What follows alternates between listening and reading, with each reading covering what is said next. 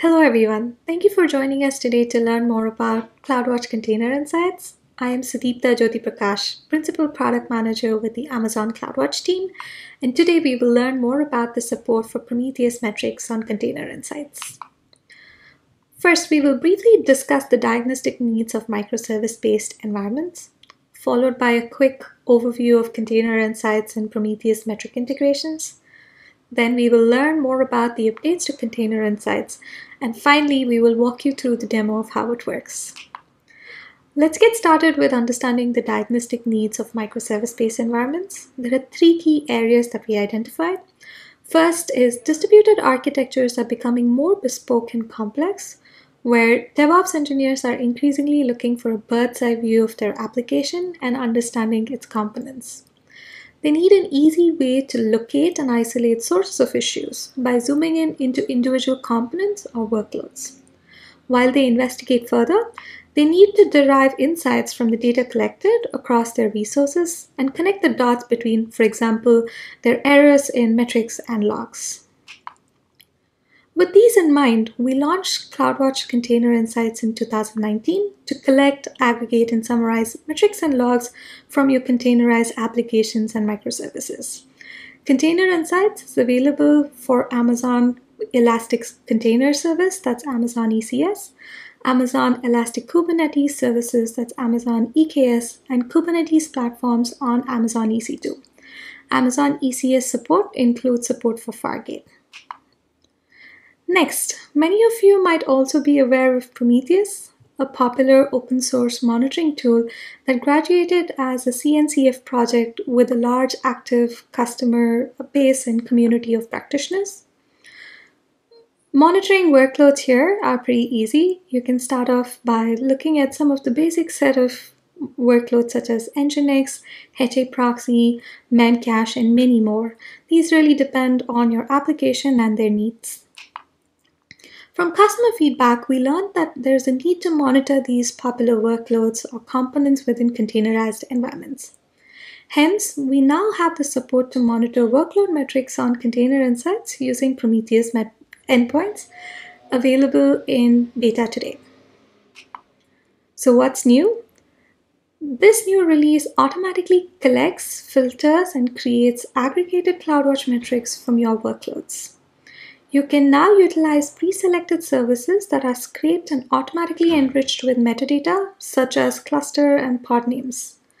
This support scraping is also available for 150 plus open source third-party exporters compatible with OpenMetrics. We also support custom metric scraping on services to ingest as CloudWatch metrics. For example, if you want to collect any application metrics from your namespaces, you could do so today. So how does all of this work?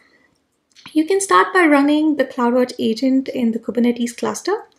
The agent now supports Prometheus configuration, discovery, and publishing all high fidelity and cardinality Prometheus metrics and metadata in the form of embedded metric format to CloudWatch logs.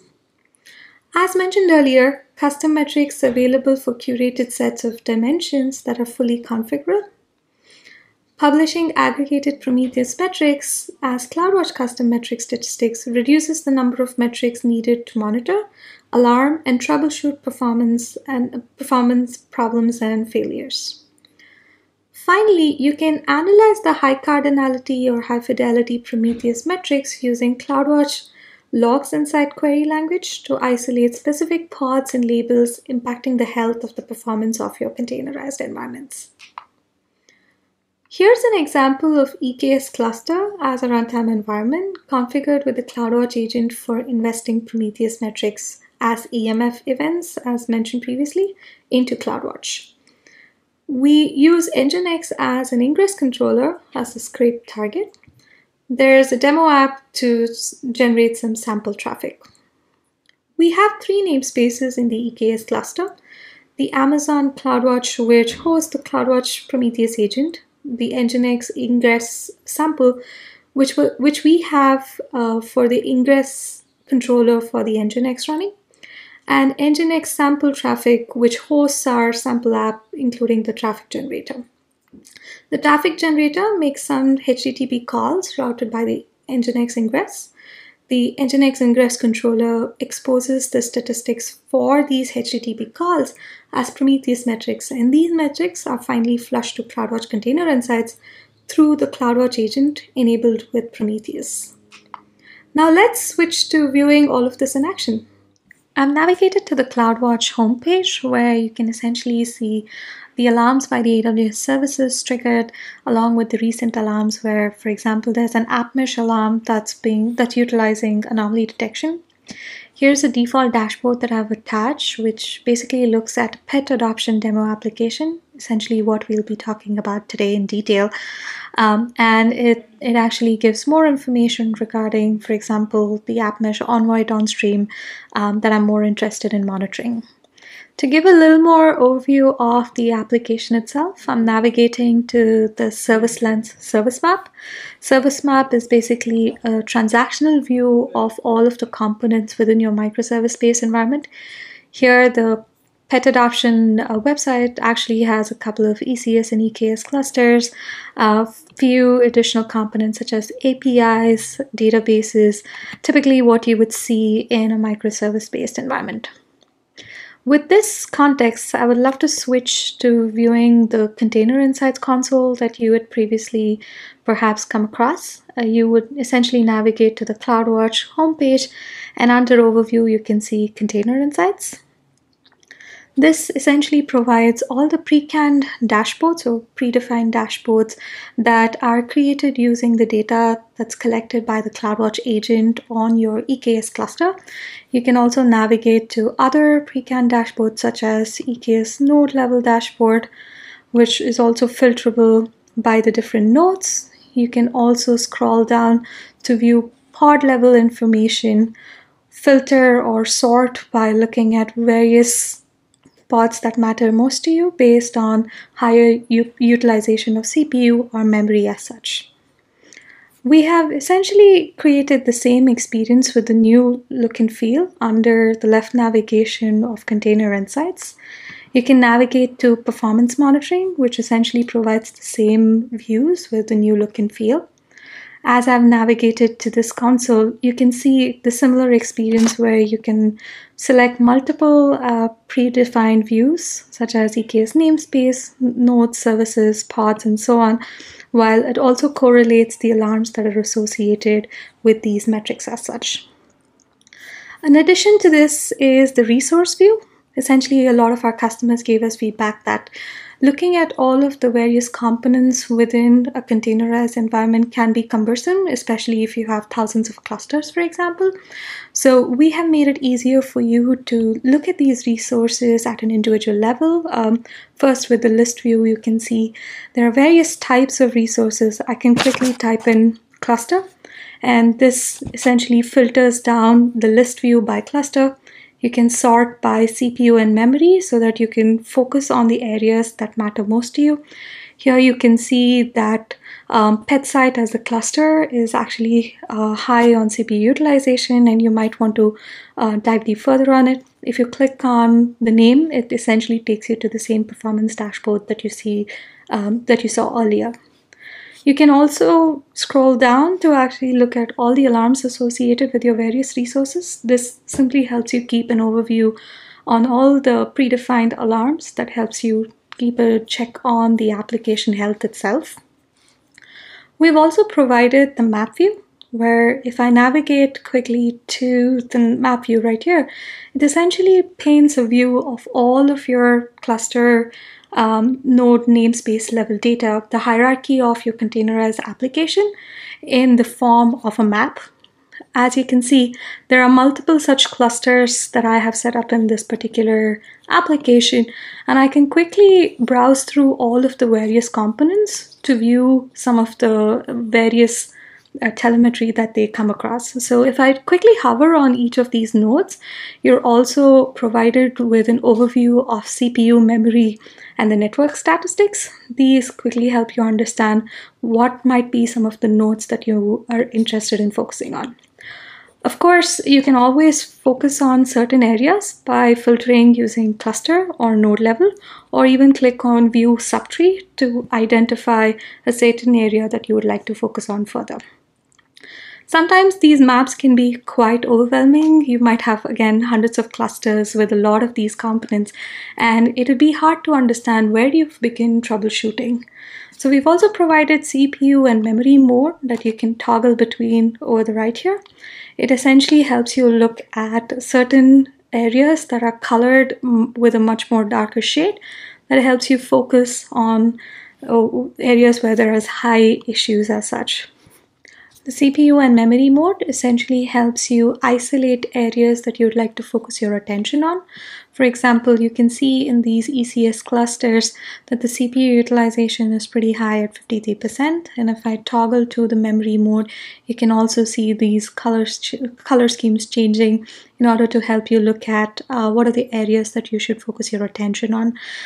The color scheming is basically looking at all of the nodes on your map and essentially trying to focus your attention on areas that might require further investigation. While you can hover to learn a little bit about the statistics, you can always click on these resources to have the drawer open, essentially, which provides all the same set of statistics in the context of time. CPU utilization of 53% might be okay right now, but if it's slowly ramping up over time, you might want to do some further investigation on it. Going back to the Prometheus metrics that we earlier set up, you can also see some of the clusters have namespaces such as HAProxy, Memcache, and Nginx. This is the same Nginx that we configured previously with the scraper and so on. So when I actually hover over the controller metrics, you can see that there's a Prometheus icon over this. If I click on this particular node and say View Dashboard, you are automatically navigated to the pre-canned or predefined dashboard for Prometheus Nginx, which has all the information regarding controller request volume, connections, and so on. Along with that, you can also look at the pod level metrics that are collected, CPU and memory.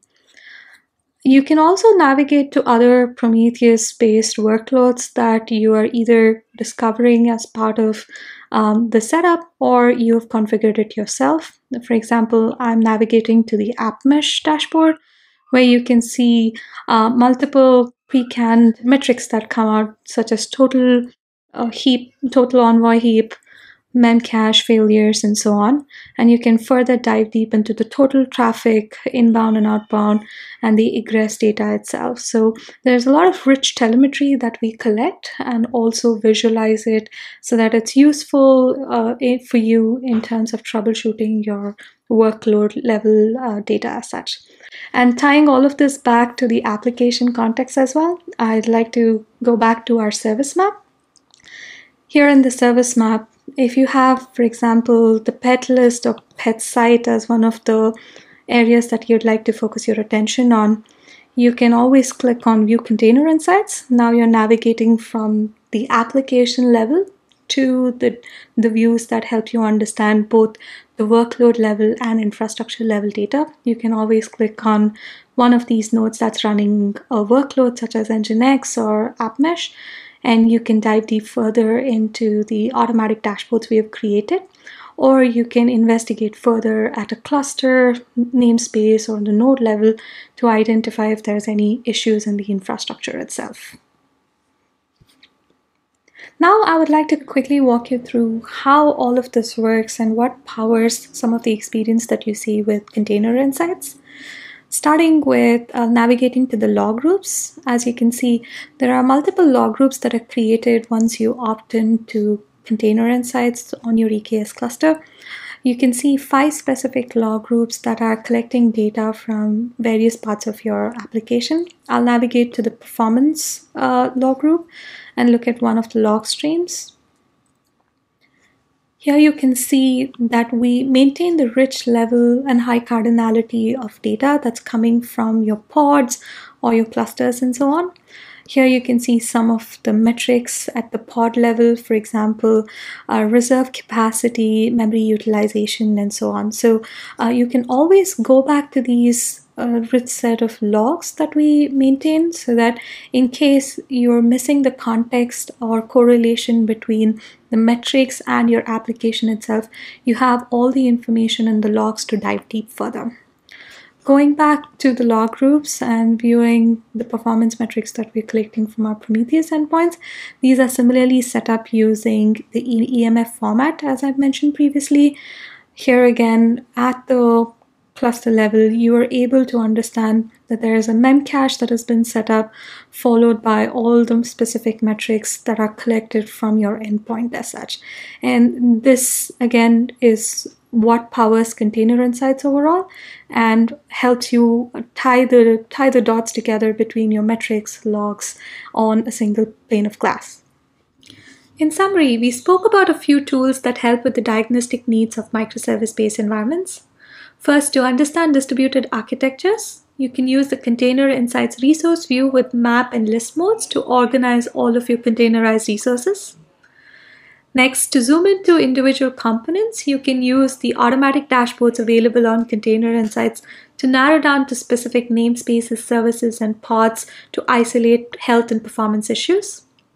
Finally, to derive insights from the data aggregated, you can connect the dots between metrics and logs collected from across your application.